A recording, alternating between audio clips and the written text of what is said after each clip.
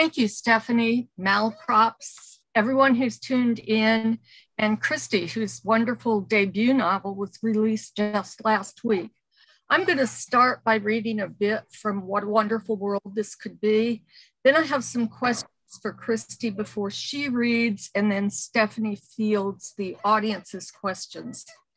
It's 1969, the height of the Vietnam War protests.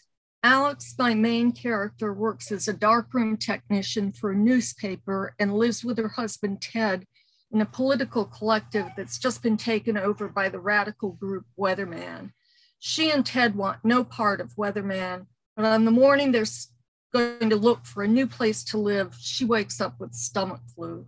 Later that day, the worst of the flu is over, and her friend Stacy has just brought her a Coke. Alex reached for her empty glass. Have you seen Ted? Stacy shook her head. Matt and I were up all night fighting, and then I crashed. Think you could eat some dinner? Alex's stomach shriveled, maybe a little broth. When Stacy was gone, Alex lay down again. She didn't have the energy to begin packing. Voices from the street came up to her as if someone had just turned on a radio. She heard the rattle of the downstairs door. Ted? Or someone just going out? Had the collective met on it? Had a vote been taken? Stacy came back with a teacup full of bouillon chattering on its saucer. She set it on the floor. He's been busted. Leah took the call while you were asleep. It was not extraordinary news, but still. What for? Parking ticket. It was a favorite trick. The cops picked up someone for questioning and got around his right not to be held by charging him with a traffic violation. It didn't seem to matter that movement people always paid their tickets, never jaywalked or bounced checks, precisely to avoid the cops giving the cops an excuse to arrest them. Why didn't Leah tell me? Lighten up, you were asleep. She rephrased the question. What did they want to talk to him about? There was a break-in at the ROTC hut last week, remember? Disgusted, Alex stood. Stacy was sitting on the mattress when she came out of the closet, pulling a batik shift over her head. He wasn't even here last week. You might as well drink this broth. They're not going to set bail for a parking ticket. Maybe they won't hold him. Angrily, she picked up the cup. Yeah, and maybe they'll plant a lid. All year, Ted had been the one counseling restraint. Why was he the one they always arrested? It's a crock, Stacy said, as Alex flew downstairs to call Sandy, the house lawyer. The lawyer phoned her back. It was not a parking ticket, but a parking lot. Ted had been charged with leaving the scene of an accident after the police produced a note from a witness who swore to having seen their white Impala sideswipe a car at who's driving. At least it was a misdemeanor. It's a good thing they didn't happen to have a fresh hit and run victim lying around, she said tartly. Can I pick him up now? I'll pick you up, Sandy said. Can you come up with $500 cash? Tonight? Better call a bondsman then. When the Mercedes pulled up, Tulip protested that Alex had no right to leave the house without permission. Alex slid her eyes. I'm not a member of this collective. As long as you're living in this house, you are. Go to hell, Alex called over her shoulder. At the station, Sandy loaned her $50 to pay the bondsman, and they sat on a bench to wait. Dusk had fallen by the time Ted was released. At the sight of him across the room, she drew in her breath. It was as if the pressure in the air changed. Even with her eyes closed, she thought her skin would know when he was present. She kissed him, wishing she had had time to take a bath. How do you feel? He asked. Better. How are you?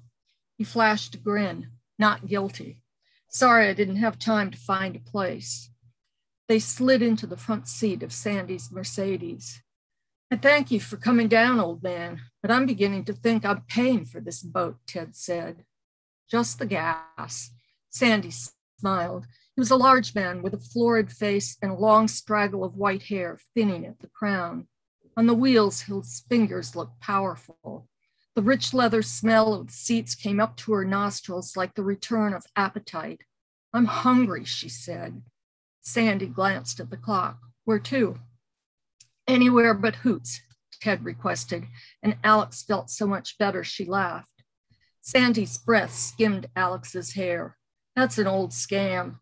Guy needs some body work, so he goes to a parking lot, picks out a license, and gets two friends to write anonymous notes. The detective finds a worn spot on your bumper, and if he likes your looks, you just call your insurance agent. If he doesn't, you've left the scene of an accident. If you kids have any bumper stickers or peace decals on your vehicles, get them off. Not everyone believes in First Amendment rights these days. Alex turned to Ted. Stacy's joining Weatherman. I thought she would. Alex, Sandy cautioned, don't tell me anything. It's not against the law, Alex protested. The law, my dear, is 10% statute and 90% interpretation. Chastened, she stared at the lighted dial of the radio. Sandy turned the corner onto the strip of bars and head shops that stretched between the courthouse square and Wallace. Sammy's okay? Sandy slowed for a parking space. Sealed inside the air-conditioned Mercedes with the horns from the New World Symphony, watching the kids perched on the burnished hoods of the parked cars, Alex felt as if she were inside a hermetic bubble. It took her a full minute to pick out the reflection of the flashing blue lights. What the hell do they want? Sandy pulled over and reached for his wallet.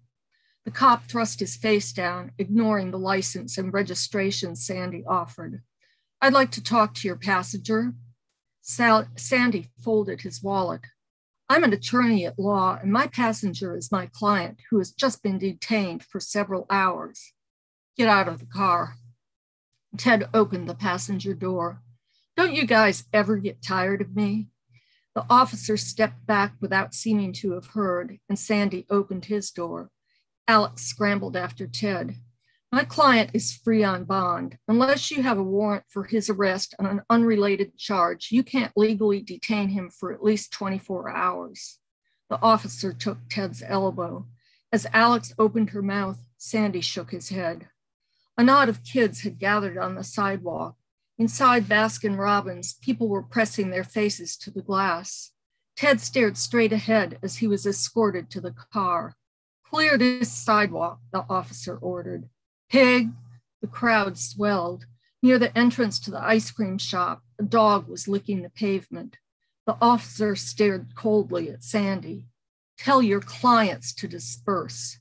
My client is in your car. As his attorney, I demand to know what you intend to question him about. Move back, the officer commanded again. Clear this sidewalk now.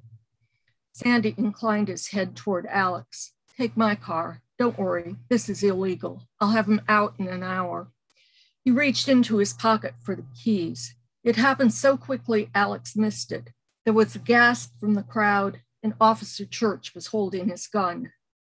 Take your hand out of your pocket slowly and bend over the car. Anything you say, sir, Sandy muttered. A rock shattered the Baskin window's window, showering the sidewalk with glass and sending the crowd screaming. Yelping, the dog shot down the street.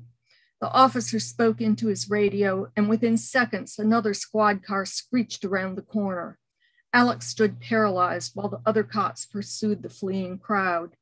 By the time the squad cars drove off, only Alex and the cursing manager of Baskin-Robbins remained on the street. She bent to pick up Sandy's keys from the gutter. At the station, she was told they'd been charged with attempting to incite a riot. Bail would not be set until morning. It was after midnight when she got home, and the collective was assembled in the living room. Their voices carried up the stairs. Matt's commitment to the revolution was weak. When the rank and file had called for the ousting of certain members of the steering committee, he had been silent.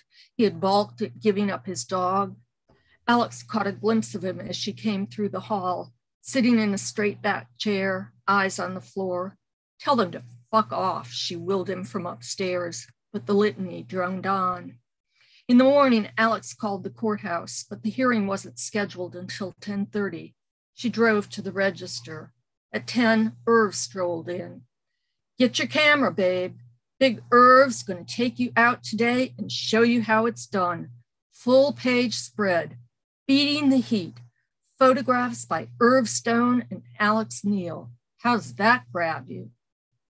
As a matter of fact, I was just on my way out. She picked up her bag. Beating the heat. So it's not Life magazine. Little girlo's got to start somewhere. Irv hoisted himself to the darkroom counter. Didn't know you were working part-time these days. Opportunity only knocks once, you know. Look, I don't mean to be a snob, all right? Another time. I have personal business. Hey, he jumped from his perch to follow her through the newsroom. Where are you going? To the courthouse. In the parking lot, he watched her dig in the bag for the keys and then inserted himself between her and the door of the Mercedes. Nice car. And it belongs to a friend, Irv whistled. My husband's lawyer, if you have to know. Impatiently, she plied the keys. His leer curved into an insinuating grin. You and hubby having trouble? Tell Big Irv. She glared at him and he moved aside, but held the door once she was settled in the car. Look, I have to go, she said, hands on the wheel. I'm just trying to be a nice guy, he protested. Well, you have no talent for it. She sighed. Go to the pool, Irv. Go find yourself a lemonade stand. I have to be at the courthouse. There's no story at the courthouse. Today's story's at the jail. She turned so sharply that she nearly bumped his head, thrust down inside the car. Gotcha. He closed the door and backed away, but she rolled the window down. Well, you work at a newspaper, he said, in the darkroom, by herself. What story? He squatted beside the car. Is your husband in jail, Alex? Yes. Better slide over and let me drive. The smirk was gone. Some kid in a holding cell hung himself this morning. So neither of the main characters in my novel or Christy's novel has anything that you would call a traditional family. And that's led to certain problems for both of them.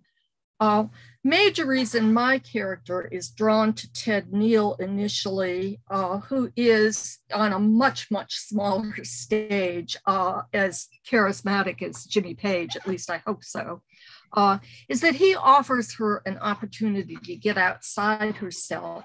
And I wanted to ask Christy, would you say that's the appeal of music, particularly Led Zeppelin?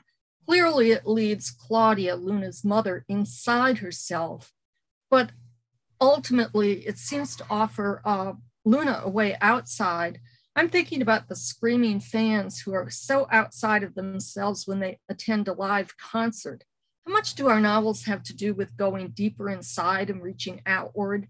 How do you find your own identity, and how does music play in? Wow. A loaded question. Well, first of all, thank you, Lee, for doing this with me. And thanks, Stephanie and Patricia and Malaprop and everybody who's out there. Well, I can't see you, but thank you for being here. I think, let me just start with a real brief synopsis to orient people. Set primarily in the winter of 1988, Searching for Jimmy Page follows 18-year-old Luna Kane from her family's farm in eastern North Carolina to the UK to search for Led Zeppelin's legendary guitarist, Jimmy Page, in the hopes of solving the mystery that her dead mother set in motion when Luna was a child. Is Jimmy Page her father? So that's the premise. And I think you're right. I think that for Claudia, the music helps her go inward and deal with what I think is some trauma that happened to her.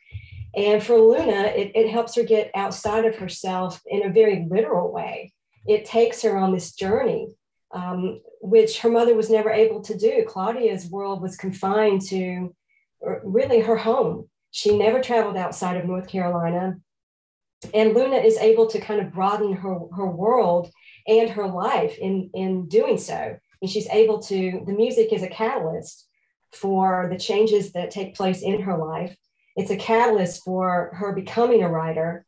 And she uses art, and I think we both do in our books.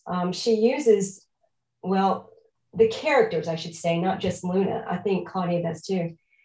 uses art to kind of heal and to make sense of the world. It helps them navigate and create their own personal identities.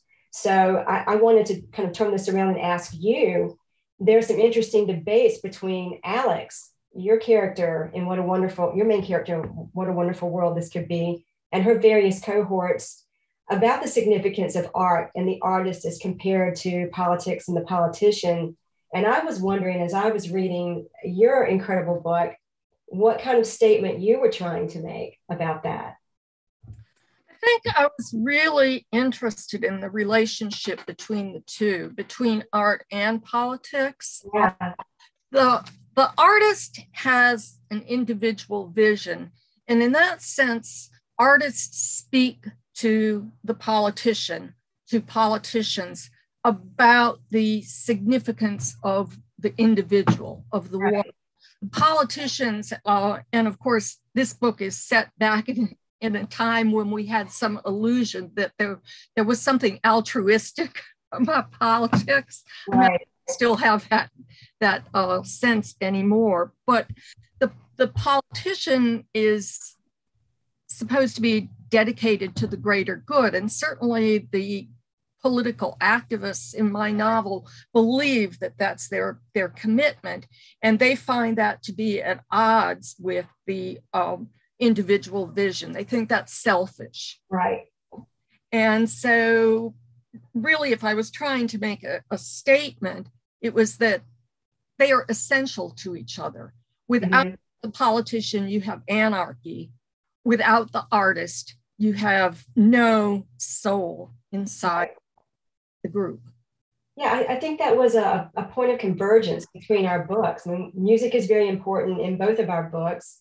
And the kind of the debate about the role of the artist and the role of art in the characters' lives is a point of convergence in our books, which is why, first of all, I loved your book so much and was really excited about having the opportunity to talk with you about it today. So thanks again for coming on board. Oh, I'm thrilled to be able to talk with you. I loved your novel. Thank you.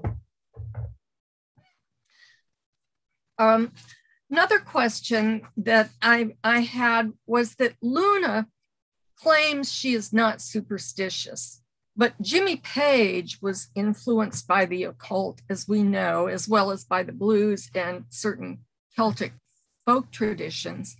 Luna's great-grandfather, whom we meet on the very first page of the novel, clearly believes in omens, and Luna is named for the moon, which is certainly symbolic. So do you think Luna's view of signs, symbols, superstitions, or omens changes over the course of the novel?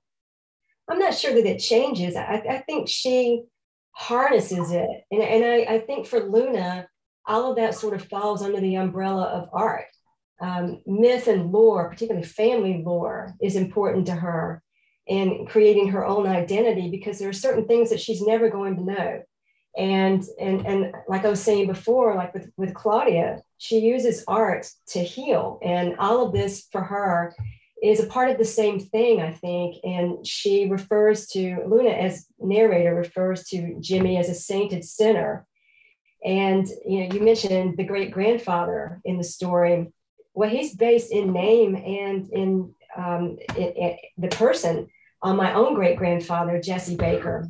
And Jesse, I used to love to hear my grandmother tell stories about him. Because apparently he took a mail order class on faith healing and thought that he could heal his wife, my great-grandmother Emily, of breast cancer. And it didn't work. And that plays out much like it does in the novel. But he's somebody who's become this large figure in my mind, in my family's lore. And so it was a no-brainer that he would show up in the book. But yeah, Jimmy is he's the shadowy figure. He's not front and center the way Ted is in your book. But in some places, it almost seems like Ted in your book is depicted as a saint of the movement. There are descriptions on him, of him on pages 265 through 66, 291, that depict him in that kind of light. And I'm wondering if you saw him as a saint of the movement, or as somebody who was more of a victim or even a perpetrator. I don't see him as a saint, and he tells Alex that he's not a saint of the movement. He tells her he's a rich white boy who had an argument with his father and went off to New York and ultimately to Mississippi. Mm-hmm. He's a very privileged background. He goes off to college. His teacher for his freshman Western Civ class is a Marxist intellectual who's active in Students for a Democratic Society. And this sort of revolutionizes his life. Yeah. And so he quits school, he goes off to New York, he goes down to Mississippi for Freedom Summer, the summer that the 3 civil rights workers were killed, in order to register Black voters. But he tells her, I didn't go down there to save them, I went there to save myself. Yeah. There's a part of him, he is honestly concerned about racial justice and economic justice. And he's smart, which is one of the reasons he, as the group becomes more and more radical, as the movement, the youth part of the movement becomes more and more radicalized. He's counseling restraint, but there's one privilege that he can't give up, even though he would not be able to articulate it this way, and that is his influence and his charisma. Mm-hmm. Very handsome guy who has been very charismatic. And because he's counseling restraint, as people are getting more and more radicalized, he's losing his influence. Yeah. And Stacey pretty much has him pegged when she says, you know, he needs disciples. He can't function without disciples. And when he and Alex have an argument that's about something else, but he says, don't you believe me? And she says no, even though she does. That's it for him. If she doesn't believe in him, then he's lost everything. And so he just completely falls apart. Yeah, so we both have these 2 very charismatic male characters in our books who are very influential on the other characters. So it's interesting that we wound up having that point of convergence as well. Yeah, absolutely. Absolutely. You've said in previous interviews that you originally included Led Zeppelin lyrics in your manuscript, but couldn't get permission to use them. The lyrics are still very much a part of the novel, because the novel essentially, instead of using or quoting the lyrics, inhabits the lyrics. So how much did the writing actually change once you learned you would not be allowed to quote the lyrics directly? Not that much. This was such a pain. It was, I didn't really know that much about having to secure rights for lyrics. I didn't realize it would be so difficult. And on top of that, Led Zeppelin, the remaining members, the surviving members of the group, are very protective, particularly Jimmy. So they don't typically allow permission. They don't typically give permission for this sort of thing. And I just figured, it'll all work out. And so I had lyrics everywhere in this manuscript. And I remember Liza Whelan, bless her heart, read the first full draft. And Margaret Bauer read every chapter in draft form. Thank you, ladies. But Liza read the first full draft and said, ain't no way. You're going to have to take these lyrics out, or at least try and get permission, but it's going to be really expensive. So I did fill out all the forms and do what you're supposed to do to get permission. I have yet to hear from the publishing company. So we reached a point after it got picked up for publication from Livingston Press, thank you, Joe Taylor, where we were starting to get close to publication. And he just basically said, just take them out. And I was crushed. I thought, oh no, that's going to totally change the whole vibe of the book. I need them. But what I found is, see, I had been such a huge fan of this group since I was 15 years old. I had listened to this music over and over and over again until the lyrics are just sort of etched in my head. And what happened is, when I took the lyrics out, I found I could allude to them. I could do creative workarounds. so that we didn't have to use the actual lyrics, but I could still get the flavor, the essence of the song. And I think it wound up, and Joe said this to me, he said, it's a better book because you took them out. So I'm really happy with the way it turned out, but it was very frustrating. And I know that you've got some lyrics in yours, not much. See, I had them all over the place, but you've got a couple in there. And I remember reading them thinking, this really works well here. It's the perfect lyric for the scene. And I wondered if you experienced any of that same frustration. No, when early in my career, I taught for 35 years, and I taught a course in publishing to would-be editors. And one of the things I had to teach was copyright law. And that's been a good long time ago.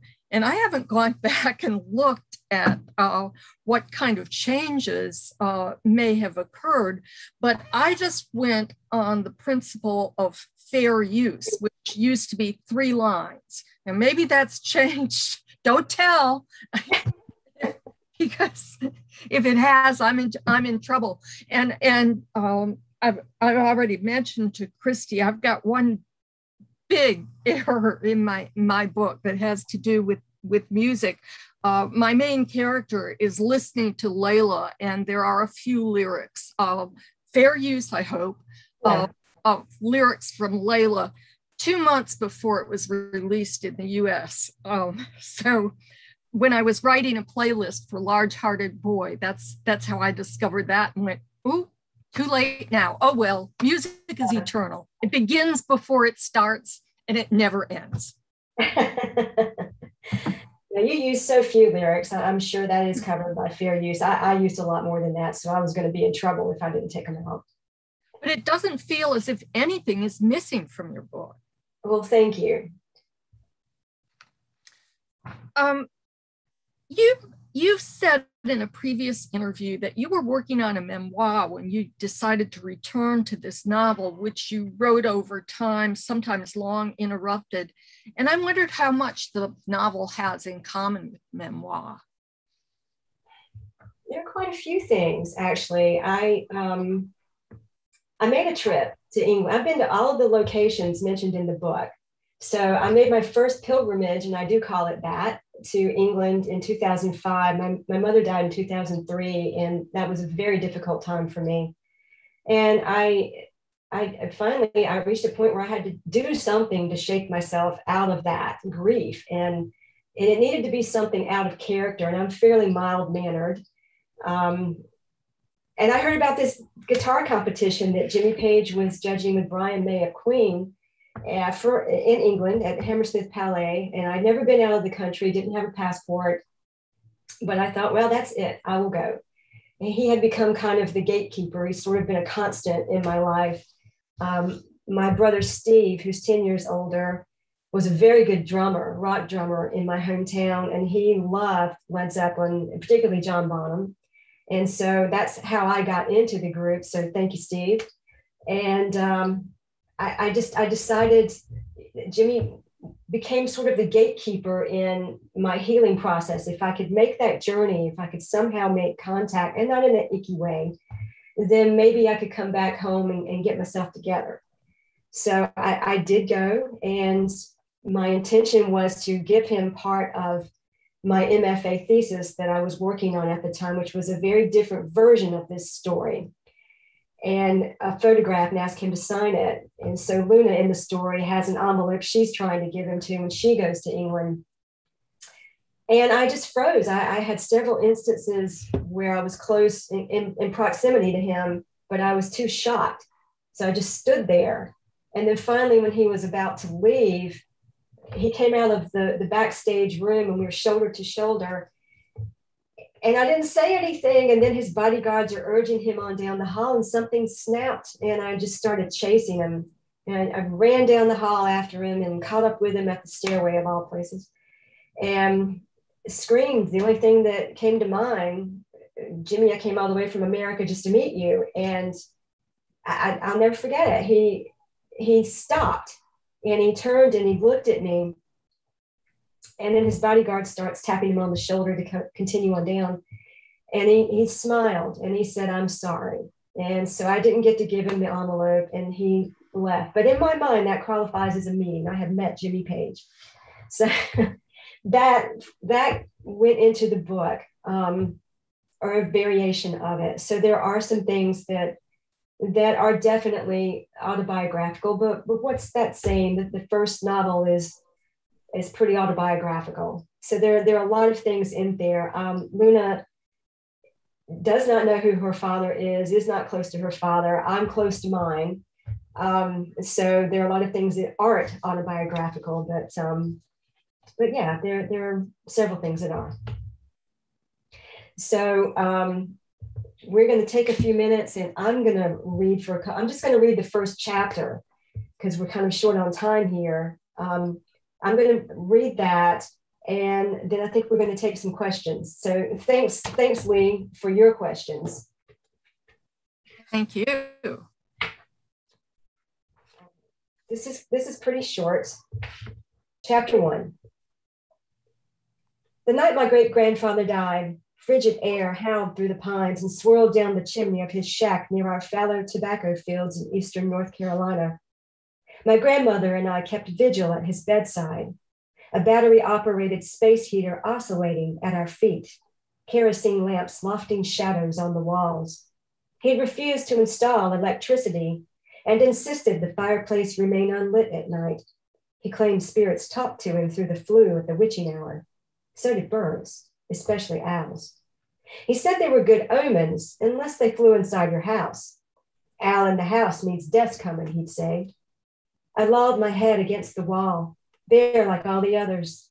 No family portraits or prosaic artwork or thumbtacked greeting cards with snapshots of my great-grandfather's progeny tucked inside. The shack was cluttered with clothes and other debris from a fading life, but the walls were naked.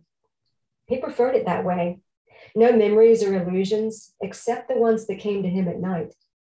At the stroke of 12, he wrapped his knotty fingers around my wrist and squeezed. "Can you hear it?" he asked, his voice like winter wind crackling through kindling. An icy shiver ran through me.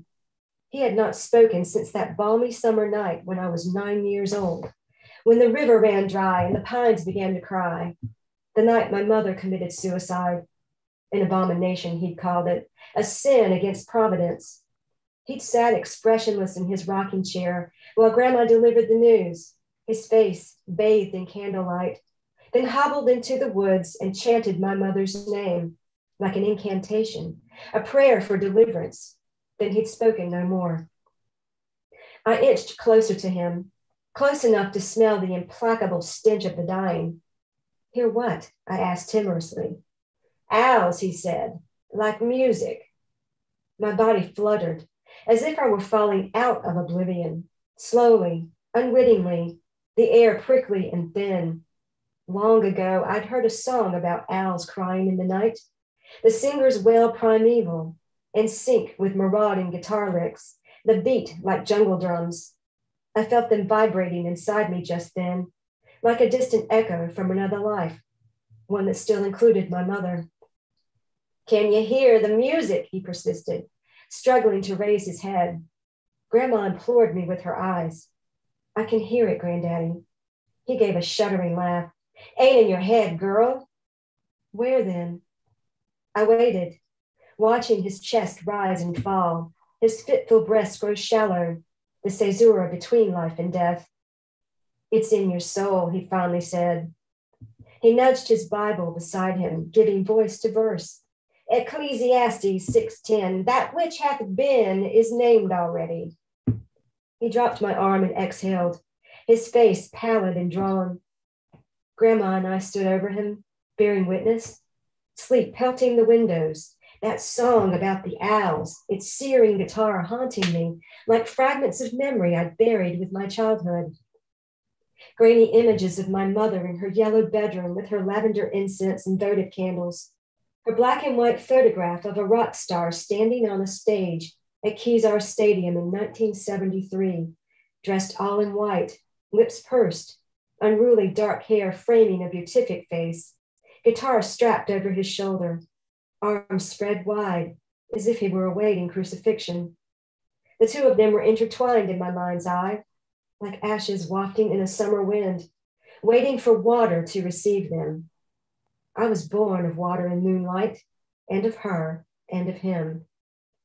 Grandma stopped the clock on the mantel to mark the moment of my great-grandfather's passing, as if halting time held power, then, forever now. She handed me a flashlight, then draped her overcoat around me, the scent of Jergens lotion and talcum powder lingering in the fabric. Go on home, honey, she said. I shouldn't have brought you here. You didn't, I said faintly. I'd followed her from our farmhouse at dusk, trudged the quarter-mile past the barn and hog pen, through the woods where the footpath ended, as if I'd heard my great-grandfather's keening call. Go home, Grandma said, prodding me toward the door. I'll be along directly. I wrenched away from her and stared at my great-grandfather, the withered shell that remained, searching for some part of him that still looked vital, the outline of his body beneath the quilt, legs splayed as if the cat he used to own were nestled between them, his arm dangling over the side of the bed.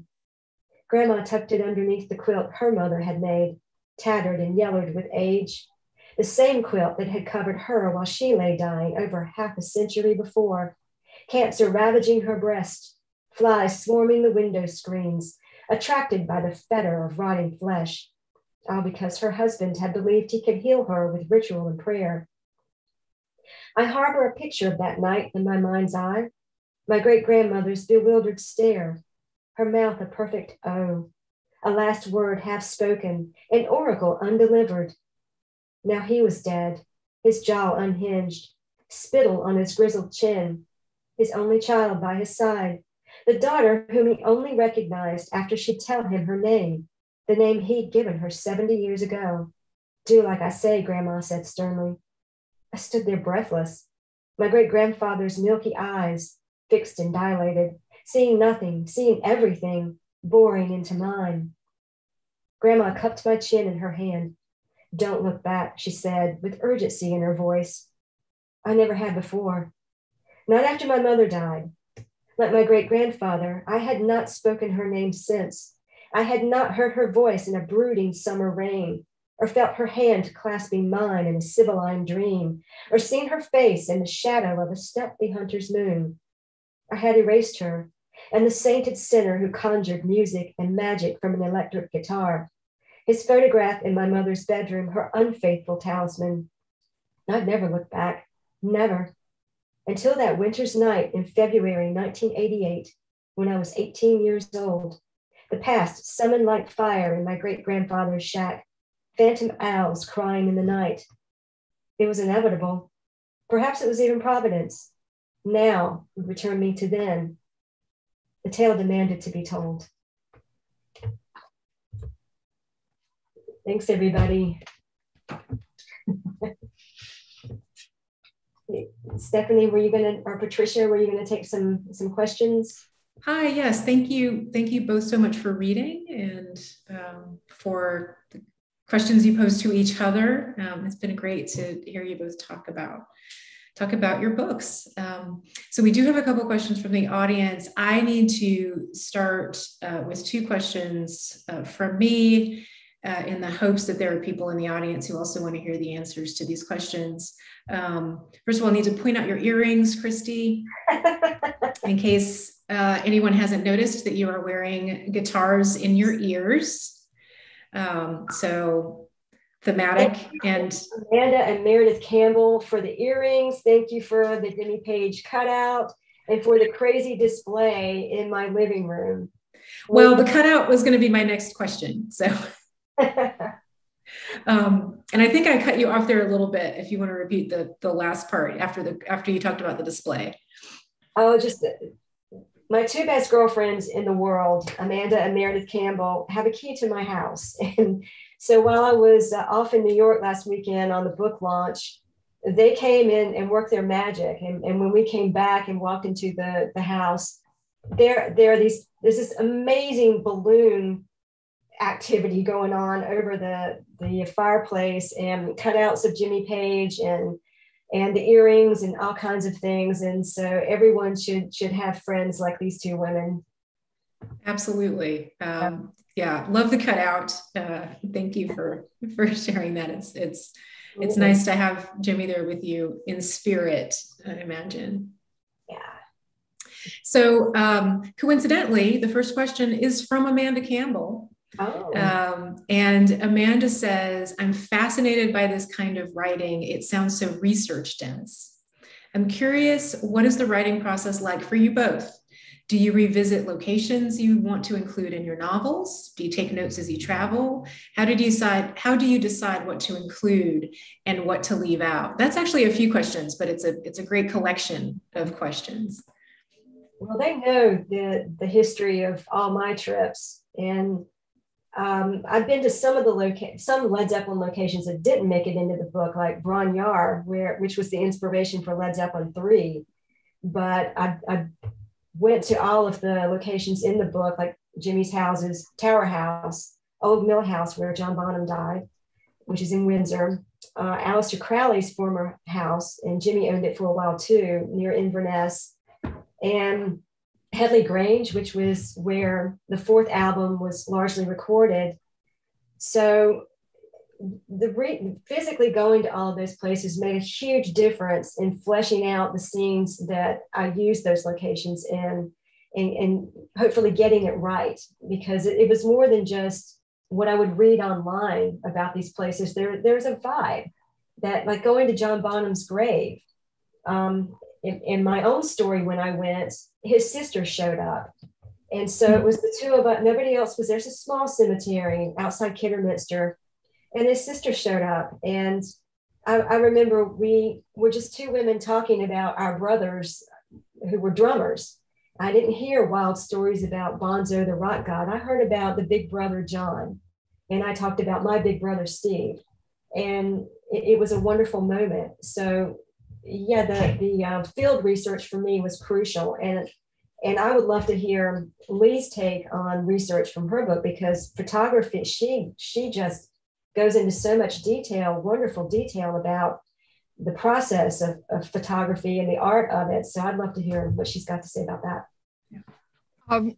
Making my character a photographer was, I thought initially, going to be a convenience. My first novel was about a clarinetist, something that I really know nothing about. And so I had to do an awful lot of research, hang out with musicians all of the time, ask them crazy questions like, when you play the violin, does it hurt your neck?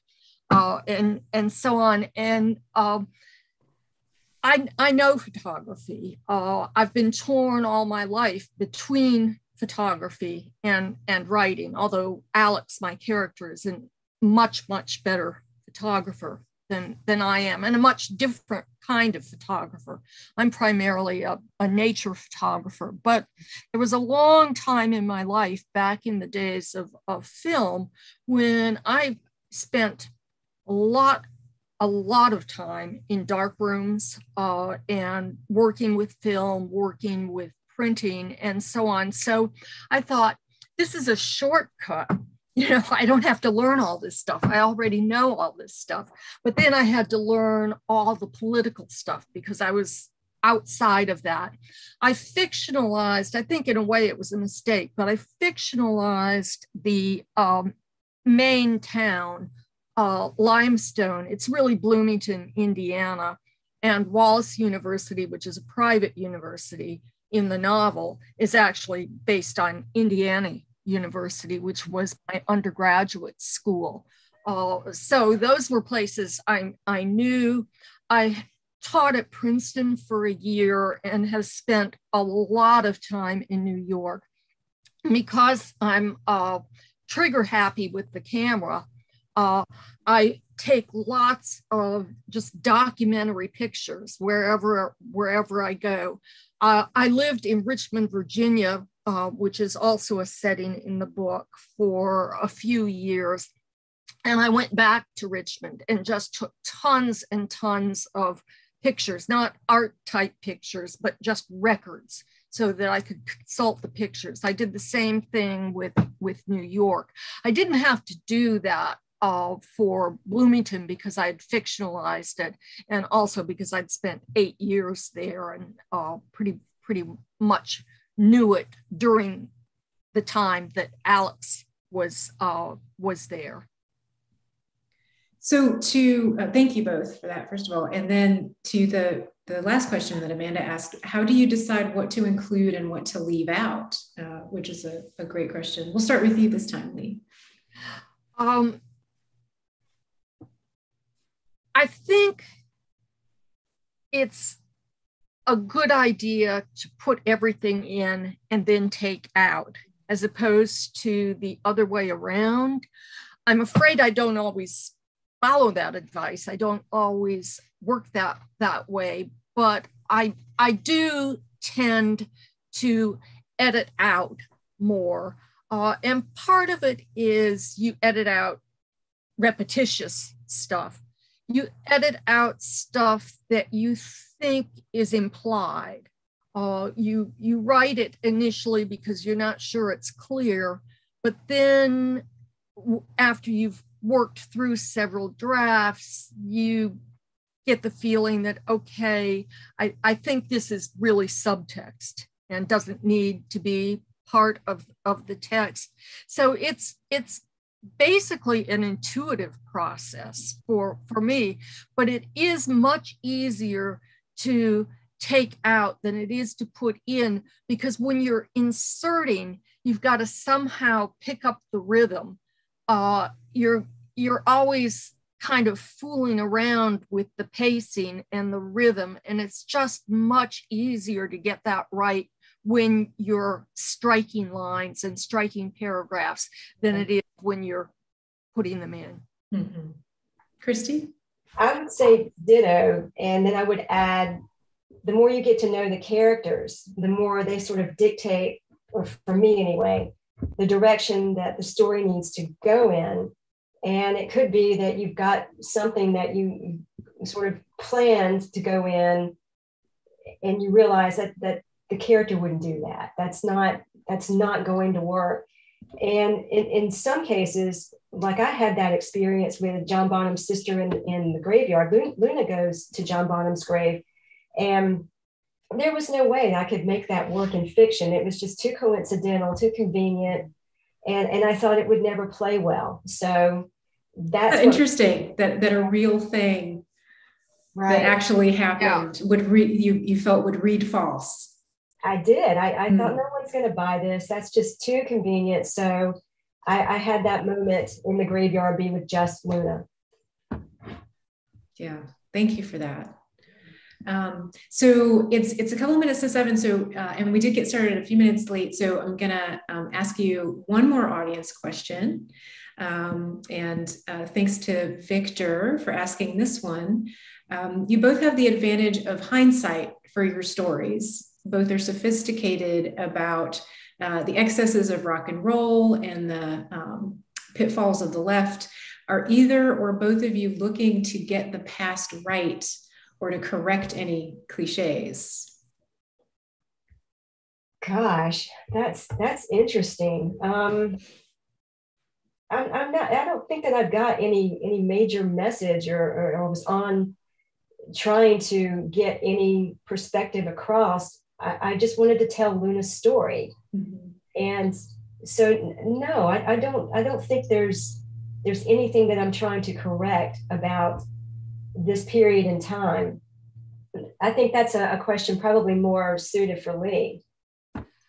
I would say that I'm just trying to get it right. And I did an enormous amount of research in order to try to get it right. There's something, it may be because I'm a photographer, there's something documentary at the heart of all of my work. Maybe I just have that desire to write Kilroy was here on everything. But particularly with regard to the politics of the 60s, the whole decade has become such a cliche. And I was very much aware of that as I was working on this book. and very much wanting to go beyond the cliche and to treat it as it really happened. And I know that there were a lot of young editorial assistants who you could almost hear their hands on their hips when they would say the 60s weren't like that. You know, they were probably 2 years old when the 60s happened. And I knew from all the reading I had done, I read numerous historical accounts, but also numerous memoirs by figures from inside the movement, that I was right, that it was the way I portrayed it inside these local sort of political cells, and I wanted very much for that to sort of counteract the cliche that it was just a big party. Mm. Yeah, I think you had a much more difficult job than I on that front, because you're dealing with all of this historical period that we're all familiar with. And I do think you got it right. I had a lot more license in my story. I mean, I wanted to get the band dynamics right. I wanted to get it, were they in America at this particular, on this month, in this year? I wanted to get all of the band facts right and the locations right. But beyond that, I had much more freedom in terms of telling the story and the time period. So I'm very impressed with how you handled all that. And it was clear you did your homework. Well, I think the big thing for me is that people look back on the 60s now and they conflate the New Left with the hippies. And those were very, very different groups. Right. And the hippie cliche is what's kind of taken over. Right. And I very much wanted to, I don't want to say correct that, because that sounds like you write a novel in order to make a moral point. And that's not really what I do. But I was very aware of wanting to make that distinction clear. Right. Thank you so much. And Victor, thank you for that question.